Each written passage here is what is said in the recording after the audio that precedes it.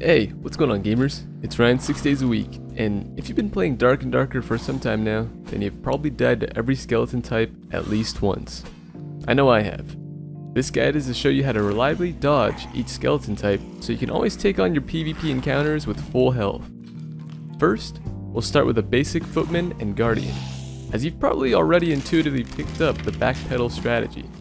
Walk forward, bait the attack, and then step back to dodge, and return attack after that. Just a tip here, if you are in heavier armor, you can actually turn 90 degrees and strafe in the backwards direction to move faster. Side strafe speed is equal to forward running speed in Dark and Darker, so your movement is only really penalized when you hit the S key. Next, we have the Zwei skeleton. This one is fairly simple, but does appear pretty threatening as it has long-reaching, cleaving attacks.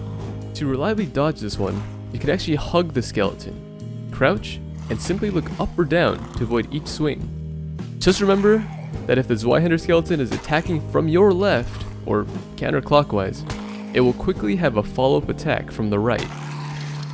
Up next, the felling axe skeleton. This skeleton will punish those who try to backstep, so do your best to avoid that.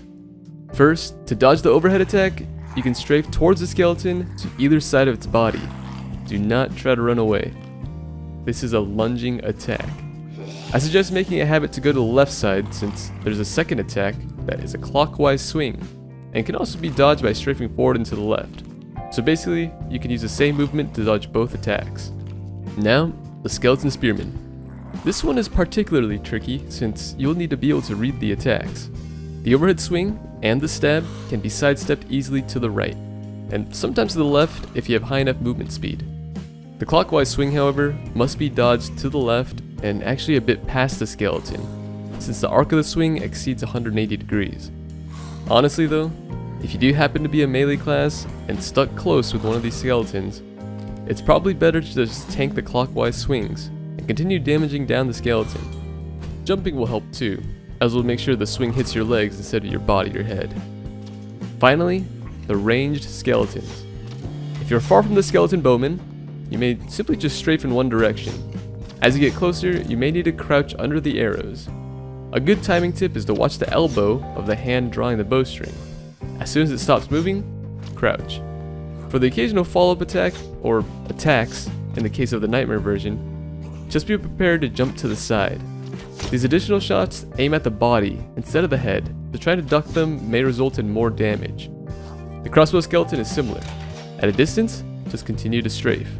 If you find yourself close or in a narrow hallway where strafing isn't possible, duck and throw your head back by looking at the ceiling.